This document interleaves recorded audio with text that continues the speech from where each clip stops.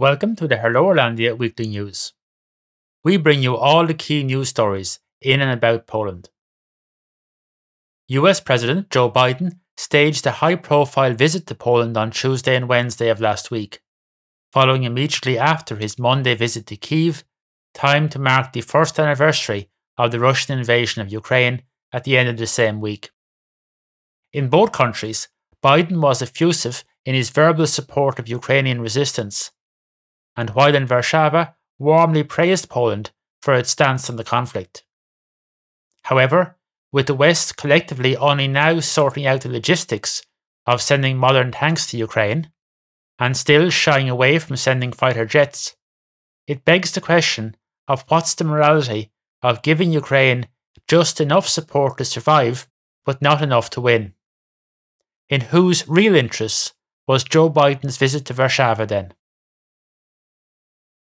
It was undoubtedly reassuring for many Poles, but the visuals of the speech in the gardens of the royal castle will no doubt provide useful props for Biden's re-election campaign, assuming his embattled administration gets that far.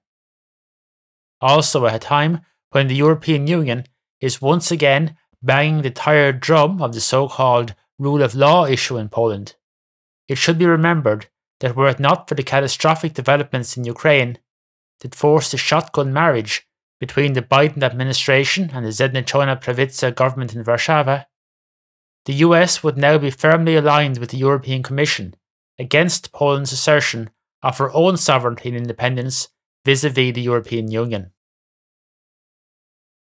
The main developments over the past week have included President Biden pledges to defend literally every inch of NATO on a visit to Poland. Prime Minister Morawiecki visits Kyiv on the first anniversary of the Russian invasion of Ukraine. Poland and Belarus engage in tit-for-tat diplomatic expulsions, and the Polish and Ukrainian Ambassadors to Ireland release a joint video under the heading Glory to Ukraine. Although the impact was slightly diminished by the symbolism of President Biden's visit to Kyiv the previous day, on Tuesday and Wednesday, Poland was at the centre of the world media spotlight during the US leader's visit to Warsaw. The highlights were his public address at the Royal Castle on Tuesday evening, and his attendance at the summit meeting of the Bucharest Nine, NATO members on the alliance's eastern flank, on Wednesday. During his address in Warsaw, Biden pledged that the US and its allies will not tire of supporting Kyiv, and that Ukraine will never be a victory for Russia. The US President repeatedly thanked the Polish nation for its role in galvanizing Western opposition to the Russian invasion, and for its generosity in accepting millions of Ukrainian refugees. He described Poland as one of our great allies. Speaking before the US leader, Poland's President Andrzej Duda told the crowd that "We stand with Ukraine and will continue to do so. There is no freedom without solidarity." He added, "Long live free Ukraine, long live Poland's alliance with the United States, long live NATO, long live the free world." Earlier on Tuesday, Biden had met with President Andrzej Duda at the presidential palace in Warsaw. During his visit, the US President also met with other Polish government and political leaders, and had a bilateral meeting with Prime Minister Morawiecki. During the meeting with fellow NATO leaders on Wednesday, Biden said that Article 5 of the NATO Treaty, the principle of collective defence, is a sacred commitment, and that his country will defend literally every inch of NATO. While in Poland, President Biden took the opportunity to get blessed ashes on Ash Wednesday in a specially organised Mass with Father Wiesław Dawidowski. Biden commented on Twitter that, "Today, I join Christians worldwide in observing Ash Wednesday. The Lenten season is a time for reflection and discernment, and an opportunity to recommit ourselves to God and to one another. May we continue to keep the faith and look with hopeful hearts towards Easter." the policies of the Biden administration in many areas are, of course, sharply at variance with the teachings of the Catholic Church. You're listening to the Irlandia Weekly News. On Friday's exact anniversary of the Russian invasion, Prime Minister Morawiecki was in Kyiv, where he held a joint press conference with President Volodymyr Zelensky and announced the handover of the first 4 Leopard tanks that form part of the latest initiative to strengthen Ukraine's defence. Morawiecki commented that, "I came here not only with a word of support. Poland, as the first European country, symbolically hands over to you, President Zelensky, the first 4 Polish Leopard tanks. We will deliver more and urge our EU and NATO partners to do the same." President Zelensky described the Polish leader's presence in Kyiv on the first anniversary as a very powerful symbol of the unity between Ukraine and Poland, of our shared steadfastness, our solidarity.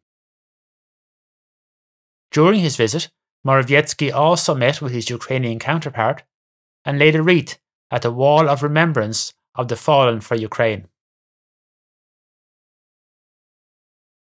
Relations between Poland and the neighbouring Russian puppet state of Belarus continue to be in a state of deep freeze. Last Thursday, the Ministry of Foreign Affairs in Warsaw announced the expulsion of the Belarusian defence attaché in direct retaliation for the earlier expulsion of 3 Polish diplomats by Belarus. Foreign Ministry spokesperson Łukasz Jasina said that the 3 expelled Polish diplomats have already left Belarus. The 3, a Polish border guard liaison officer and 2 employees of the Polish consulate in Grodno, had been ordered out on February 17th. It followed a spat over Poland's announcement on February 9th that it was suspending traffic flows at the Bobrowniki border crossing between the 2 countries until further notice, in response to the sentencing of Polish-Belarusian journalist and activist Andrzej Poczobut to 8 years imprisonment by a court in Grodno. Last Thursday, Główne Urząd Statystyczne (GUS), or Statistics Poland, reported that unemployment rose to 5.5% in January from 5.2% in December, in line with an earlier estimate by the Ministry of Family and Social Policy. GUS reported that there were around 857,600 people without work at the end of January, compared to 812,300 a month earlier.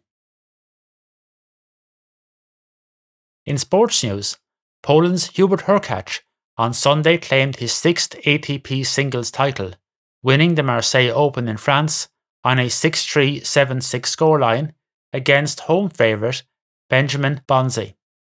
The 25-year-old Pole holds the world number 11 spot in the ATP rankings. However, it hasn't been all good news for Polish tennis stars over the past week.